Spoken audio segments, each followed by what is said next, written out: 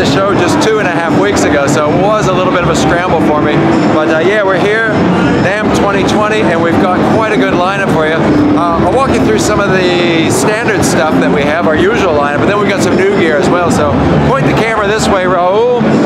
We've got over here, we've got our M series bases. These are the really beautiful ones, floating wooden bridges.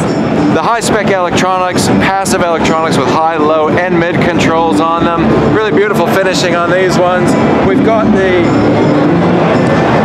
production series bases, the ones that we get done out of the factory in India. This one's quite special. It shows off the capability of these bases to be upgraded by putting my tuning system on. This base, as you'll notice, also has its original headstock tuners. So these ones are super cool because artists can buy the lower price point F series bass, and then at some time when they get a bit more cash in their pocket, if they want to upgrade to the tailpiece tuning system, it's literally a 5-minute mod at the time of a string change. So that's a really great example of having that one on the stand this time around. Moving this way, the Mighty Mini cabinets. We had these with us last year. We didn't have an Art Deco one with us last year though, so we've had some requests from players to do some custom stuff with the colors. And I think last year I mentioned that I could do these in any color. And no one mentioned it in the interview a couple weeks ago. I could do them in any color. So we had one player call me up and say, hey, can you do me an Art Deco one? Okay, so we brought that to the show with us.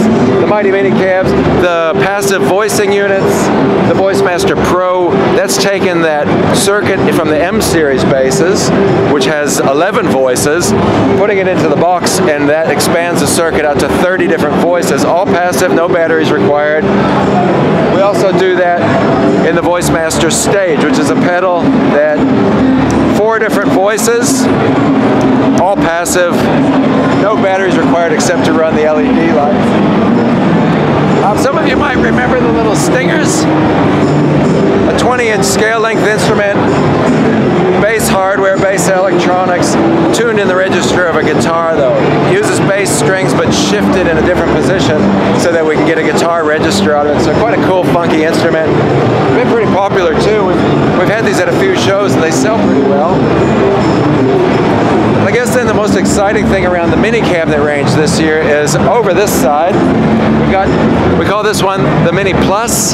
This has a crossover inside of it and has a high frequency horn. Around on the back, we've also got a low cut switch, so it makes it ideal for working with guitars. You want to take out some of the boominess, but also below it is the other new one, is the Sub Mini. The Sub Mini is a 4th order bandpass cabinet. It's designed to work from about 400 hertz down. It's really just the bottom end.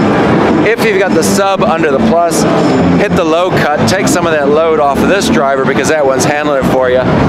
That stack can take 500 watts. It's a crack up. So it's a lot of fun. We've done some neat stuff this year. Design work, carrying on with the existing stuff that we do, and just having a great time with us. And so I'm just pleased to be here, coming to you from NAMM 2020. Now remember, if you want to check out more information on the gear, www.stonefieldmusic.com. You can hit us on all the social media channels as well, Facebook, Instagram, YouTube. That's all under Stonefield Music also. So check it out and see what we got, see if there's an instrument in there for you.